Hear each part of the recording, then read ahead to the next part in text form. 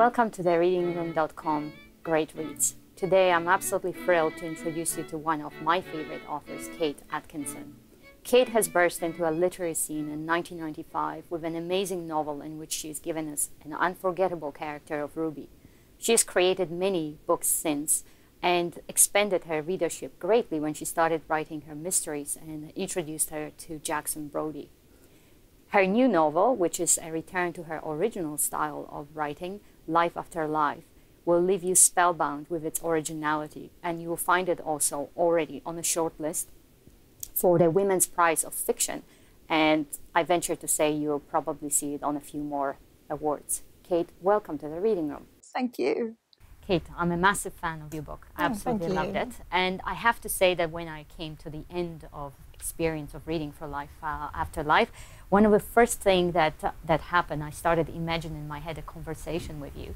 And one of the first questions that came to my mind was, if you had a chance to relive your life again as a writer, is there anything that you would have changed? Oh, that's such a difficult question.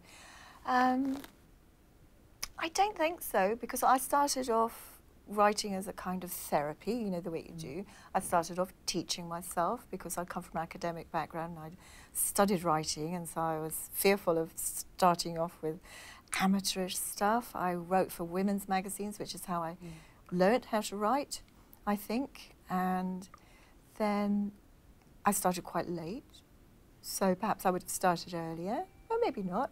I did lots of different jobs, lots of menial jobs. I got a writer's CV. I mean, at the time, I would have thought it was a very imperfect way of becoming a writer. But actually, in retrospect, I think I probably did it the right way for me, I think. That's a very interesting question. I'll probably come up with a completely different answer when I've thought about that. And having said that, I'm going to lead into another question that's kind of similar, but not exactly. Your book is full of death and dying, but for me, and I think for a lot of other readers, it is also a celebration of life. And I think that reading this book, a lot of us will come to the conclusion that one life might not be quite enough for you.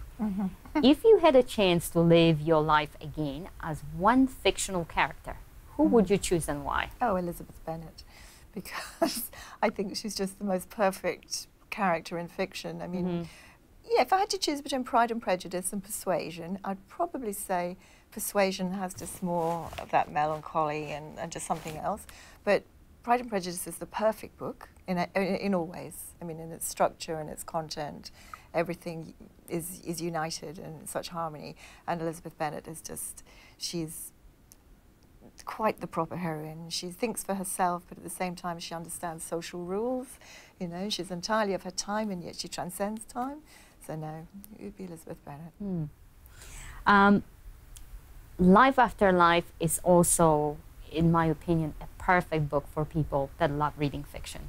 You have given us a chance to live through different versions of the same story, which I think is something that a lot of readers who read fiction do in their heads anyway. We kind of run our own versions of it. So while reading it, I actually really started to think hard about people as readers, and do they have preferences of the kind of the endings that they really love in books. So if I was going to ask you, do you have your favorite kind of the endings of your most beloved books? What would these endings be? What do you like in the ending? What do I like in the endings of books? I like symphonic endings. I think, not because it's hard to finish a book, but because I think the beginning and the end are so the exciting bits of the book for me, in a way. So I find it difficult just to come to a stop. I have an ending, and then I have another ending, and then I'll have another ending. That's what I mean by symphonic. I'm thinking of something like Beethoven's Fifth, where you kind of think it's finished and then it's not finished, because you just want to give it as much as you can, I think. I think particularly, yes, but not with this book so much, because what I wanted to achieve with this book was that you feel that it's always February the 11th, 1910 in a snowstorm, and Ursula Todd is always being born. And out there somewhere, she's still being born, and it's still going on. So I had a much more circular thing. So in a way, I was trying not to end this book. I have to say, I'm going to try to sneak one more question, because there was one more thing that I kept thinking about as I was reading through your book. I was imagining you in your room, sitting at your desk, writing, and looking at the massive chart on your side, saying, if this, then this, if that, is that. how did you plot your book? It just seems so incredibly complex. Unbelievably, I keep it all in my head. The minute I finished, it's gone from my head, but that's the way I see it. So I don't have trouble following those things. I mean, I do keep some notes just to make sure I do know where people are and how old they are, but really it's just, I know where everyone is really and what's supposed to happen. So in my head, not anymore, gone, but at the time, all there. Kate, thank you very much for that chance of this brief conversation. I really enjoyed it. And I know that this is maybe hard for you to hear since you are at the end of your big tour, but I have to say that there's a lot of readers that are already counting days to your next book. Thank you. I know, it's hard. Thank you. Thank you.